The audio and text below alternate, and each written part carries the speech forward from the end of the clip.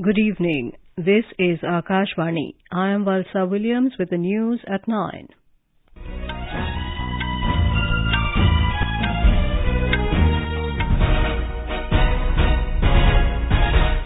The headlines. Prime Minister Narendra Modi says he is anguished over the incidence of violence against women in Manipur, assures guilty will not be spared. Both houses of parliament adjourned for the day following ruckus over the issue of Manipur violence. Supreme Court refers Delhi government's plea challenging validity of central ordinance regarding control over services to 5-judge constitutional bench. Sri Lanka President Ranil Wickremesinghe arrives in New Delhi on a 2-day visit. BSE Sensex gains 474 points to close at a new record peak of 67,572. NSE closes at 19,979. In FIFA Women's Football World Cup, New Zealand beat Norway in opening match. Australia defeat Ireland in another match.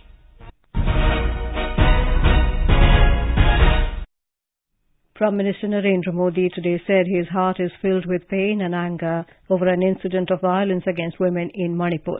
He assured stringent punishment for the guilty with full might of law. He was addressing the media at Parliament House complex ahead of the monsoon session of Parliament today.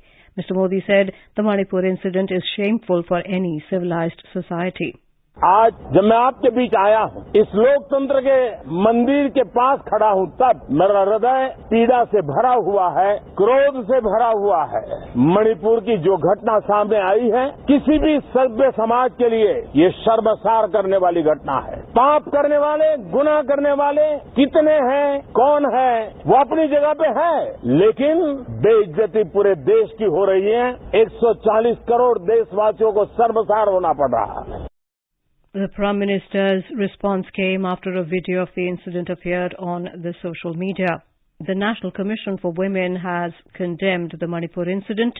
In a tweet, the Commission said it has taken suo cognizance of the matter and asked the Director General of Police, Manipur, to promptly take appropriate action. The Commission also directed Twitter India to remove the video from its platform. It said the video compromises the victims' identities and is a punishable offence. Condemning the incident, the Governor of Manipur, Narusuya Uike, said that such a shameful incident is a matter of stigma for civilized society. The Governor directed the police department to take up immediate steps to bring the perpetrators of the heinous crime to book and award exemplary punishment as per law. Manipur Chief Minister N. Biren Singh also assured of punishment for the perpetrators of this incident. Police लोगों को बोला कि जो भी है video का authenticate करो, reality और है, उसके बाद में तुम जहां में सस्पिशियस एरिया है उसमें ऑपरेशन करके उसको पकड़ना है। और स्टेट गवर्नमेंट इतना भी ट्राई करेंगे कि एफर्ट देंगे कि जो भी एविडेंस वगैरह करके वो जैसे वाला कल्प्रिट को क्राइम जो कर रहा है सजा दे। Meanwhile, Manipur police have arrested one of the key accused seen in a 4th of May video in which 2 tribal women were being paraded naked by a mob at a village in Senapati district. The BJP today accused the Congress and other opposition parties of running away from debate in Parliament on the Manipur violence issue. Briefing media in New Delhi, senior party leader Ravi Shankar Prasad said it is a serious matter and the government wanted a debate on this in both houses of Parliament.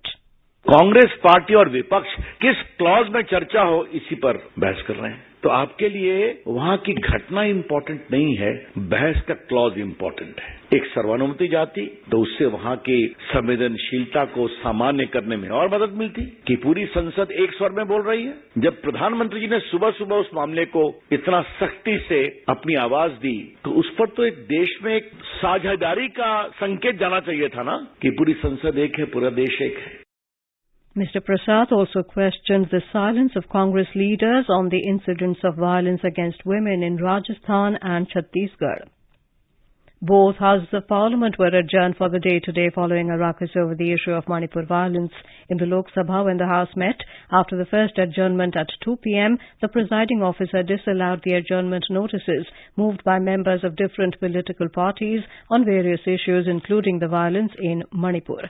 Parliamentary Affairs Minister Prahlad Joshi said the government has already clarified that it is ready for discussion on Manipur violence. हम दोनों सदनों में चर्चा करने के लिए तैयार है। मणिपुर से एक संवेदनशील संबंधित बहुत बड़ा संवेदना का विषय है, इसलिए हम चर्चा करना चाहते हैं और चर्चा के उत्तर भी डिटेल में गृह मंत्री जी देगा। इसलिए मैं निवेदन करता हूं, कृपया सुचारू रूप से सदन चलाने के लिए सहयोग करें। During the proceedings, the members from the Congress, DMK, JDU and others trooped into the well of the House, raising slogans. Later, the House was adjourned for the day. In the Rajya Sabha, when the House met after the second adjournment at 2 p.m., Information and Broadcasting Minister Narendra Singh Thakur introduced the Cinematograph Amendment Bill 2023. Afterwards, the leader of the opposition in the Rajya Sabha, Mallikarjun Kharge, raised the issue of violence in Manipur, demanding discussion under Rule 267. Later, the House was adjourned for the day. Today was the first day of the monsoon session of Parliament, which will continue till the 11th of next month. Rajya Sabha Chairman Jagdeep Dhankar has nominated 4 women parliamentarians to the panel of vice chairpersons. They are P.T. Usha, S. Phangnon Konyak, Dr. Fawzia Khan and Sulata Deo. The panel, reconstituted before the monsoon session, contains a total of 8 names. V. Vijay Reddy, Ghansham Tiwari, Dr. L. Hanumanthaya and Chukhendu Shekhar Rai have also been nominated to the panel of vice chairpersons. The government today said there is no proposal to introduce a competitive examination for the selection of High Court judges. In a written reply to the Rajya Sabha, Law Minister Arjun Ram Meghwal said the High Court judges are being appointed as per the constitutional provisions. Sports Minister Narendra Singh Thakur has said that provisions of the Sexual Harassment of Women at Workplace Prevention, Prohibition and Redressal POSH Act 2013 are applicable to all national sports federations, NSFs, as applicable to any entity defined in the Act. In a written reply in the Rajya Sabha today, Mr. Thakur said the NSFs are bound to take action in terms of the extent legal provisions in the cases of sexual harassment reported to them. He said the ministry has also issued instructions to all NSFs from time to time on the prevention of sexual harassment in sports. The death toll in a landslide that occurred at Khalapur Tehsil in Raigad district of Maharashtra last night has risen to 16. 21 others are reported to be injured in the incident. 4 teams of the National Disaster Response Force were deployed in the rescue operation. The rescue operation was called off in the evening due to heavy rainfall and the threat of further landslides. It will resume tomorrow morning. 98 people have been rescued from the landslide site till now. The centre has prohibited the export of non-basmati white rice to ensure adequate domestic availability at reasonable prices. The domestic prices of rice are on an increasing trend and the retail prices have increased by over 11% over a year. The Consumer Affairs Ministry said the prohibition on the export of non-basmati white rice will lead to a lowering of prices for consumers in the country. However, there is no change in the export policy of non-basmati rice, which forms the bulk of rice exports. The ministry said this will ensure that the farmers continue to get the benefit of remunerative prices in the international market. This is Akashvani giving you the news. For quick news updates round the clock, follow us on Twitter at AIR News Alerts. The Supreme Court has referred the Delhi government's plea challenging the constitutional validity of the GNCT Amendment Ordinance 2023 issued by the Centre to the 5-judge Constitution Bench. The ordinance relates to control over bureaucrats. The 3-judge bench of Chief Justice D.Y. Chandrachud and Justices P.S. Narasimha and Manoj Mishra was hearing the plea against the Delhi Services Ordinance, giving overriding power to the Lieutenant Governor of Delhi to oversee the transfers and postings of civil servants in the national capital. In Punjab, the Gurdaspur District Administration has suspended the visit of pilgrims to Gurudwara Sri Kartarpur Sahib in Pakistan via Sri Kartarpur Sahib corridor for the next 3 days. The step has been taken due to the rising water level of the Ravi River that has inundated the zero line at Dera Baba Nanak in Gurdaspur district. Under India's G20 presidency, on the second day of the 4th and final meeting of the Employment Working Group today in Indore, Madhya Pradesh, delegates brainstormed to finalize the draft resolution on 3 important issues: sustainable funding for social security, gig and platform economy, and social security and global skills.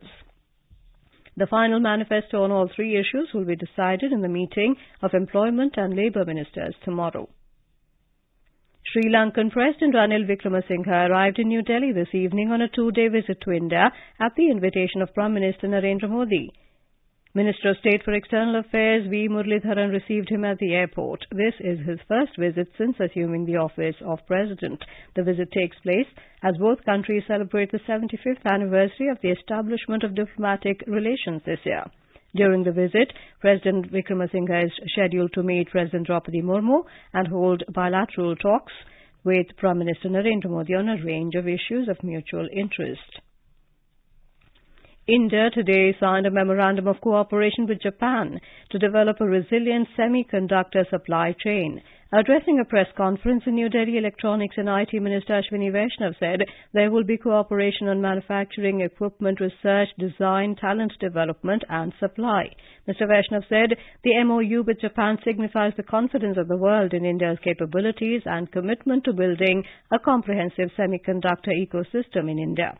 India's semiconductor mission is progressing at a very fast pace. Step by step, we are achieving new milestones. Today, a very important milestone has been achieved. Japan and India today signed a memorandum of cooperation for semiconductor development, manufacturing, research, design, and talent development. The world is looking at India as a major destination in their entire semiconductor journey. Key domestic benchmark indices scaled new highs today amid mixed global cues. Extending its gaining streak of the previous session, the BSE Sensex closed at a new record peak. The Nifty at the National Stock Exchange galloped to settle close to the 20,000 mark for the first time. A report from the business desk. The Sensex gained 474 points to finish at 67,572. Similarly, the Nifty 50 also gained 146 points to end at 19,979. In the forex market, the rupee appreciated 10 paise to close at 81 rupees and 99 paise against the US dollar. And in intraday trade, Brent crude was trading at $79.85 per barrel. Rajesh Lake for Akashvani News. The Indian Meteorological Department has said exceptionally heavy rainfall occurred at isolated places over Konkan and South Gujarat state today. In its forecast, it said extremely heavy rainfall activity is likely to continue over Madhya Maharashtra and Gujarat during the next 2 days and isolated heavy to very heavy rainfall thereafter. It also predicted heavy to very heavy rainfall is very likely over Odisha for the next 3 days and over Chhattisgarh, Vidarbha, Telangana and interior Karnataka during the next 2 days. The biggest FIFA Women's Football World Cup kicked off in New Zealand and Australia today. In the opening match, New Zealand defeated Norway 1-0 in Auckland's Eden Park. Hannah Wilkinson's lone strike helped New Zealand bag their first ever World Cup win. In another match of the day, Australia began its tournament journey with 1-0 win over the Republic of Ireland in Sydney. For Australia, defender Steph Catley converted a penalty kick, putting on board her team's lone goal enough for the victory. In cricket, the second and final cricket test between India and West Indies is underway at the Queen's Park Oval in Port of Spain, Trinidad. West Indies won the toss and opted to bowl first. India were 101 for no loss when reports last came in. For India, pacer Mukesh Kumar made his debut, while for West Indies, bowling all-rounder Kirk McKenzie made his debut. And now, before we end the bulletin, headlines once again. Prime Minister Narendra Modi says he is anguished over the incidence of violence against women in Manipur and assures guilty will not be spared. Both houses of parliament adjourned for the day following ruckus over the issue of Manipur violence. Supreme Court refers Delhi government's plea challenging validity of central ordinance regarding control over services to 5-judge constitutional bench. Sri Lanka President Ranil Wickremesinghe arrives in New Delhi on a 2-day visit. BSE Sensex gains 474 points to close at a new record peak of 67,572. NSE closes at 19,979. In FIFA Women's Football World Cup, New Zealand beat Norway in opening match. Australia defeat Ireland in another match. That is all in the news at 9. Good night.